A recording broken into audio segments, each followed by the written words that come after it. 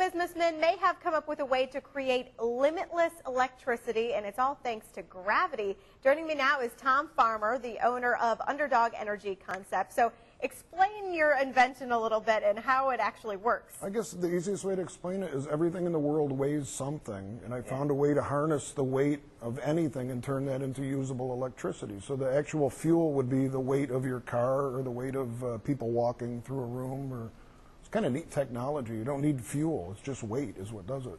And so some sort of machine must somehow capture that. Right. I made a machine that it takes a weight and it lowers the weight, which spins a generator, similar to a windmill kind of thing. You can see it on the video there. When it gets to the bottom, the problem has always been how to bring that weight back up for using less energy than the weight could create by lowering it. And what I did is I started looking at different things. When you were a kid, if you ever tried pushing a beach ball under the water, you can understand how buoyancy works. You just can't do it.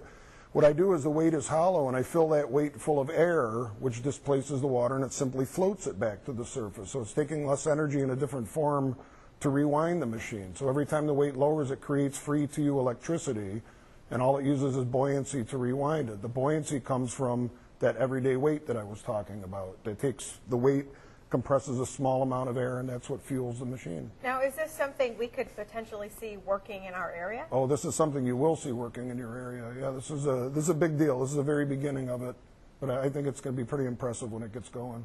So where do you see this technology going once people accept it and it kind of gets out there? I can see it pretty much going anywhere. A good analogy is a cattle barn I keep using. If you have an average dairy farm, an average cow weighs about 1,400 pounds. There's 2.5 million pounds of cows walking in and out of that barn every day. Think about that. Yeah, it's a lot. So if a farmer could light his barn for just the weight of his cows walking in and out of that, think the savings worldwide if that could happen. Unbelievable. Hopefully we'll see that come to life then. I think you will see it come to life. It's happening. Thank you so much, Tom, for coming here. And for more information on Tom and his other business, Upstate CNC Service, you can head to WHEC.com and click on web links.